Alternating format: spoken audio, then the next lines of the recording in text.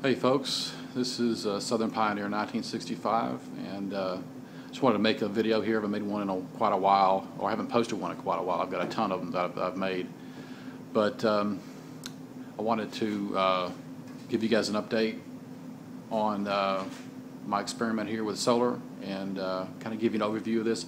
I've had a lot of people ask me questions about this, and unfortunately I've been unable to get back with all your questions because of the way YouTube is laid out. It's really a kind of a pain. It doesn't always show you that you've got a new message on one of your videos or something, so it just seems like I'm just not interested in getting back with anybody, and that's just not the case. So I'm going to try to make a video here that answers a few questions, like price of this and what the capabilities are, and how it's set up.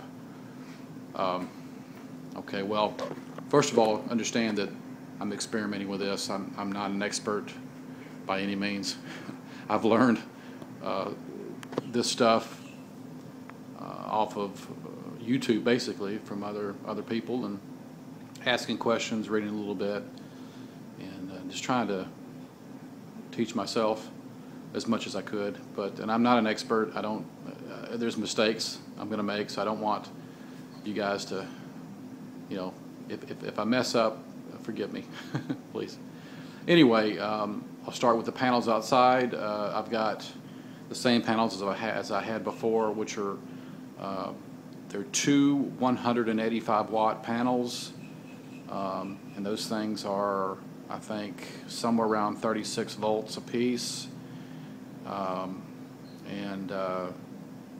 so I've got around 360 watts coming into this, and the way I've got them wired in series, and they produce 14 amps approximately, and 84 volts. That enables me to use a smaller wire, so it's not if it was a 12 volt panel, I have to use giant wires, but I'm going to upgrade. I'm going to go with a larger wire right now. I've got number 12 wire coming in from those panels, and I'm going to upgrade to a 6 as soon as I get the cash. So basically, I'll start here. I've got Square D box, and this is probably, this is the part I've been questioning lately, is the breaker. It's a 15 amp breaker, and I'm dealing with 14 amps. It is an AC breaker. I just got it at Lowe's, and I've heard lately that I'm supposed to be using a DC breaker. So I'd recommend you guys, if you're doing this, to make sure you get a DC breaker. I'm going to go ahead. It's been running for over a year with this breaker, and no problems at all. I am going to replace it with a DC breaker. So enough said. Comes in here, and then goes into my charge controller. Now this is made by BZ Products, and it is American made.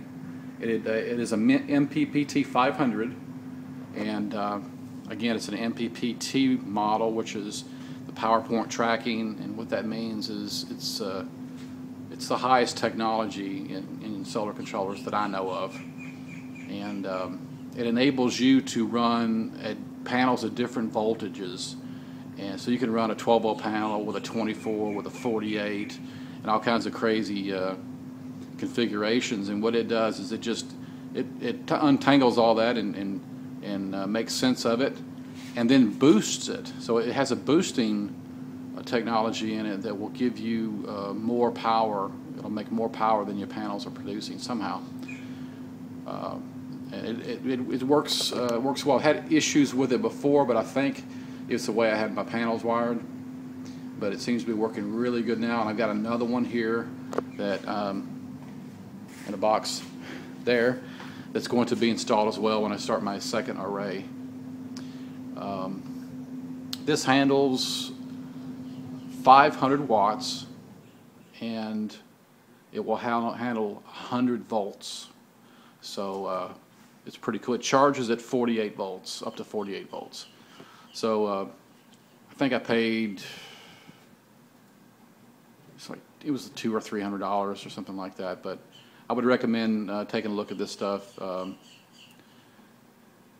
They're a little cheaper, quite a bit cheaper than some of the other MPPT units. And if you're going to use you're going to buy a small system like this, put one together, you don't want to spend a fortune on a charge controller. Some of the Outbacks, I'd love to have one, but you're going to spend $600, $700, $800 for one of those things.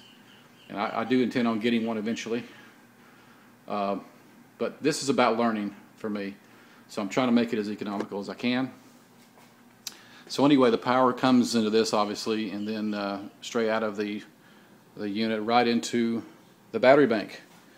And I use Trojan T105 6-volt batteries, and I have them wired at 12 volts. I've got 6 of them for a total of 675 amp hours. I would highly recommend this battery. It's a workhorse. It's probably really the best battery, I think, to use for a small solar system without spending a fortune. And the prices on these are going up, as well as with everything else. I think the price has gone up probably at least 15%. I just bought 2 of these batteries just the other day, and gosh, I think I spent an extra $30 or something.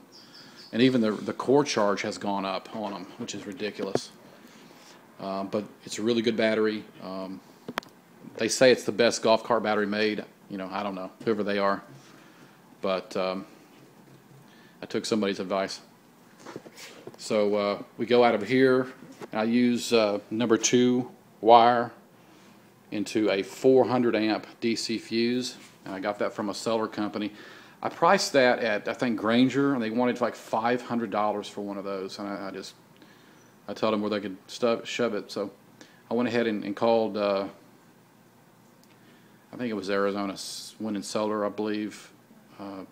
Don't quote me on that. I'm not sure. But anyway, it cost me $60, $70 for that. And again, we're using number 2. This is actually weld wire, which is used for these. It's a number 2 as well. Into this cheap inverter.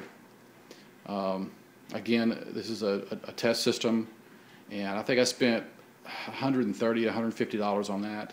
And the reason why I bought the PowerBright instead of another cheap inverter for the same price is what I wanted to do. I wanted to run appliances, or an appliance. And the PowerBright had special technology designed specifically to run appliances. Excuse me. And so I went ahead and got it, and it's worked very, very well. It doesn't even get hot. I've had other videos about this thing, and it just runs, and it runs all the time, 24/7, has for a year, and it's never even gotten warm. They say these things that without the big transformers in them, they won't run for a long period of time. Maybe this is going to die in 2 weeks. I don't know, but it seems to be that it's pretty stable. So I don't know. It's good. I'd like to have a few more of them, actually. So I just use that inverter and power this freezer. That is a 5 cubic foot freezer. It pulls, what was the amperage on that? I think it was like 1.5 amps. I don't know if you can see this. If I can see this. I'm blinding you now. It says 1.3 amps, but on my meter up here when it's on, it's like 1.5. And I run it on a timer. That's pretty much how I basically do this to save my amp hours. I'll run the freezers. You can see, depending on what time of year it is. I live in South Florida, and during the summertime we get a lot of sun and a lot of sun, but it gets hot, so we have to run the